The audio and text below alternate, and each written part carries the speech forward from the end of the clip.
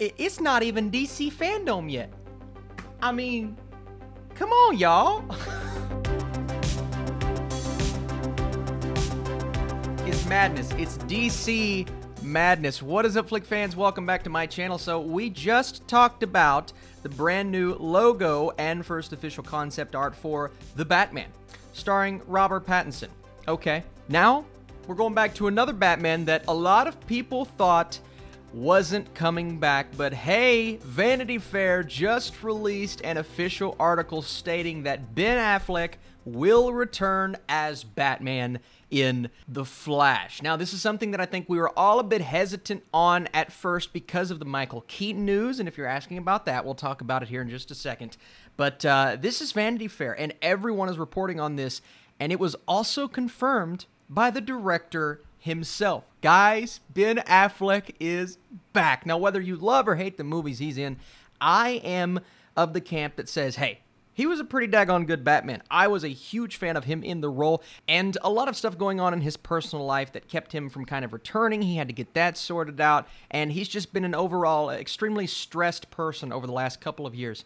But it looks as if he said, you know what, I saw the fan response, everyone talking about on Twitter and praising Ben Affleck, Batfleck's Batman, so I'm going to do it. I'm coming back. I'm playing an integral role in The Flash, so let's take a look at this article from Vanity Fair and talk the details. It looks like Ben Affleck is officially returning for one more movie, with Ben Affleck agreeing to return as Bruce Wayne in the upcoming big screen version of The Flash. Now, portrayals of Batman always ignite debate, but I do believe Ben Affleck has a pretty big fan base. The Flash movie, which is planned to release in the summer of 2022, features Ezra Miller as the Flash. It's an adaptation of 2011's Flashpoint, and it's directed by Andy Muschietti, who I believe is a very competent director, especially that first It film. Now, from the words of the man himself, Muschietti says, his Batman has a dichotomy that is very strong, which is his masculinity. Because of the way he looks and the imposing figure that he has and his jawline,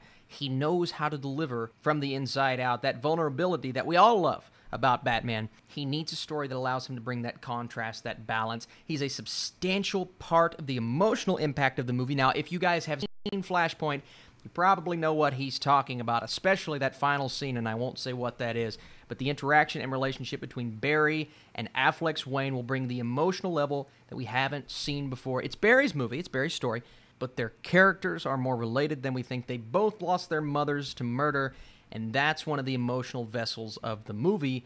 That's where Affleck's Batman kicks in. Oh my goodness, everything we wanted to see. And we saw this. If you guys were able to check out the animated Flashpoint film, this is exactly what I wanted to see from Barry Allen's version of the Batman. I just didn't think we were going to get that. I didn't know if Ben Affleck was going to come back.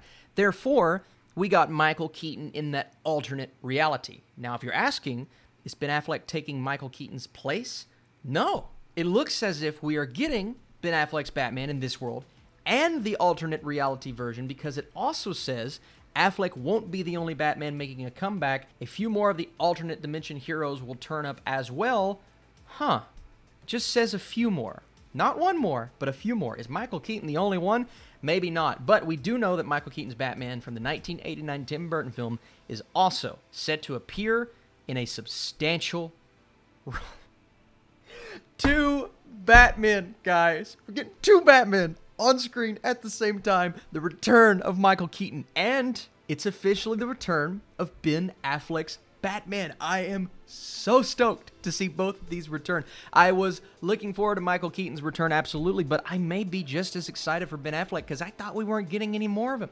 That's what we've heard for the longest time, right? He wasn't returning as the Batman. Now, this does say it's his final role as the Batman. We'll see how it turns out. I think we've said this a couple of times before, but if they end his storyline in the way that I think kind of sticks to the comics, my goodness, the emotion that we're going to see and feel in that movie, and knowing that it could be his last time. Same with Michael Keaton. This movie, I mean, I know there's a little bit of hesitation for other reasons from fans for The Flash, but this movie could be huge for the character of the Batman, and it's a Flash movie. Oh my gosh, guys. I need you in the comments down below. Are you excited for this? I, for one, am pretty pumped to see him back on the big screen. and I want to know your thoughts. If you like these news updates, stay tuned to DC Fandom for sure.